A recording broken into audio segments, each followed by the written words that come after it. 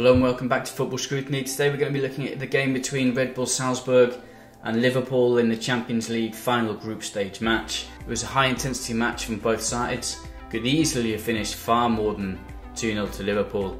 Red Bull Salzburg will feel unlucky not to have gotten the score sheet during the game. Let's jump straight into the systems then. Red Bull Salzburg played with their typical 4-4-2 diamond system with Haaland and Hee-chan up front and Minamino at the head of that diamond. Liverpool's system, as you would expect, the typical 4-3-3 from them. Lovren able to make the starting lineup, Keita favoured over James Milner, and that deadly front three from Liverpool, Sadio Mane, Firmino and Mohamed Salah out front for Liverpool. In the second half they switched to a 4-2-3-1 as they were unable to make the breakthrough. Switching to this system helped them make the breakthrough with the first and second goal. Let's take a look at some of the main tactical concepts from the match. Starting off with that midfield diamond from Red Bull Salzburg, creating superiority inside in the middle of the pitch, causing Liverpool problems in defence but also leading to problems for Red Bull Salzburg in defence. Okay, so here we can see the teams lined up in how would we expect. The two centre forwards, as I mentioned in the preview, would try and find these spaces in between the centre back and full back, trying to force them back and prevent the two centre backs from jumping out. There would then be a 4 against 3 situation in the middle of the pitch with Henderson, Wijnaldum and Keita outnumbered. And often we would see this situation with Minamino coming behind the back of Jordan Henderson, forcing Lovren and Van Dijk to stay in the middle of the pitch and causing also the fullbacks from Liverpool. This would prevent them from jumping out with the fullbacks moved up from Red Bull Salzburg. With the two wide midfielders coming inside, Keita and Wijnaldum, they would be forced inside as well, and it would be difficult for them to jump out onto the fullbacks, the advancing fullbacks from Red Bull Salzburg. This was key into some of the early opportunities from Red Bull Salzburg with that superiority in the middle of the pitch, causing everything to be really compact.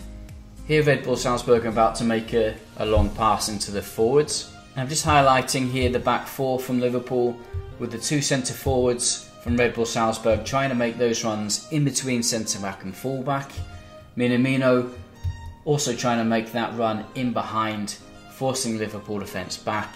And I'm just highlighting here Jordan Henderson and the two wide players from Red Bull Salzburg creating superiority in the middle of the pitch and making it difficult for Liverpool to win that second ball off a long pass.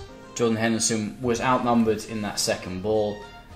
Red Bull Salzburg recuperate the ball in that area and created an opportunity on goal. That's one of the difficulties for Liverpool faced for defending against that 4-4-2 diamond from Red Bull Salzburg. Here we can just see a pass from centre back to centre back, Lovren into Van Dijk, and you can see the body position from Hee-chan getting ready to jump out and press. When the ball comes into Van Dijk, he realises that he's going to have to make a pass back into the goalkeeper. He can't really open his body out to play wide, forcing it back. That other pass into Lovren now is being covered by Haaland, and Liverpool goalkeeper has to play it long. And this is where we're going to see one of the problems with the 4-4-2 diamond for Liverpool, with the inferiority of numbers in the middle of the pitch. So when that ball comes in, we can see the 4 midfielders from Red Bull Salzburg and the 3 midfielders from Liverpool, making it difficult for them to win that ball, and highlighting again why Liverpool needed to try and play wide. And it also highlights the reason why Hee-chan tried to prevent Van Dijk from playing it wide by forcing him with that pressurising run. For me, this image shows how the game went completely. Here the back four from Liverpool with the two centre forwards from Salzburg in between centre back and full back. Then inside the middle of the pitch we've got the 4 midfielders highlighted in black for Salzburg and the 3 from Liverpool highlighted also. The wide players of the diamond so far inside that Keita and Wijnaldum are really close inside as well, and that left the space over on the opposite side for this pass into the opposite side left back, creating difficulties for Liverpool in defence. And that is the benefit of the 4-4-2 diamond, being able to get the fullback high and causing difficulties for the 3 midfielders with the inferiority of numbers which they've got in the middle of the pitch. The first goal from Liverpool came from switching the play, like we mentioned in the preview. When the team was on one side of the pitch, we can see there the midfield diamond from Salzburg really shifted across onto one side, leaving plenty of space on the opposite side of the pitch for Liverpool to make these long switching passes, which they love, between the two fullbacks and create danger on the opposite side of the pitch, leading to the first goal. As we mentioned in the preview, we said that Liverpool would be able to switch the ball across from the left onto the right when Red Bull Salzburg were over to one side. Here I've highlighted the four in midfield, the diamond from Red Bull Salzburg, and how tightly compact they are onto one side. All the space on the opposite side of the pitch for a potential 2-against-1 situation. And when that ball is laid back off to Robertson, you can see his body position here, playing a long switch out onto the opposite side of the pitch. And by the time he receives it, if the ball had been a little bit further forward, it would have been a 2-against-1 situation with Salah, Trent Arnold and the Red Bull Salzburg left back. This is one of the examples from the game where the midfield diamond from Red Bull Salzburg in the early minutes was switched onto one side. Liverpool had the intelligence to try and switch the play. When the ball came back to the goalkeeper, long crossfield pass onto the other side of the pitch. And when the ball arrived there, the midfield diamond, as you can see, couldn't shift all the way across. There's plenty of space in the middle. And that's where Liverpool were able to find this pass into Wijnaldum. All he had to do then is lift his head up and switch the play onto the opposite side of the pitch. As you can see there's plenty of space on the opposite side of the pitch. Jordan Henderson's even indicating for Wijnaldum to play that pass onto the opposite side. On this occasion they didn't do it though. However, this was a situation that reoccurred during the whole game. This is the image that I was expecting to see during the game, as I highlighted in the preview. This crossfield pass from Trent Arnold, switching it onto the opposite side of the pitch, Robertson able to get in behind the outside midfielder of that midfield diamond from Salzburg. When that ball comes into him, you can see that the Salzburg midfielder can't get to him, forcing the fullback Christensen out to meet him, and Sadio Mane was able to break through and receive that pass from Robertson and force his way into the penalty area. And when he got there, he sacked out the goalkeeper, played a chip pass into Keita, and that little chip pass led to the first goal, and really highlights the need to switch the play whilst playing against a team playing a 4-4-2 diamond. Finally, we're going to take a quick look at the front three. So dangerous, all three of them. Haaland up front, Minamino leading the front of the diamond, and Hee-chan up front with Haaland. All three of them so dangerous during the game.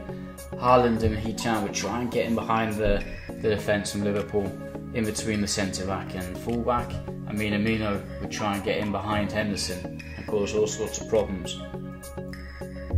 Here we can see Minamino picking up a position in between the Liverpool defence and midfield. When the ball comes through, he just turns and he looks to play passes in behind into Haaland or into Hee-chan. It's also worth pointing out the positioning of Haaland, positioning himself on the shoulder of the defence, preventing Lovren from seeing the ball and him, and creating opportunities to receive the ball behind the Liverpool defence.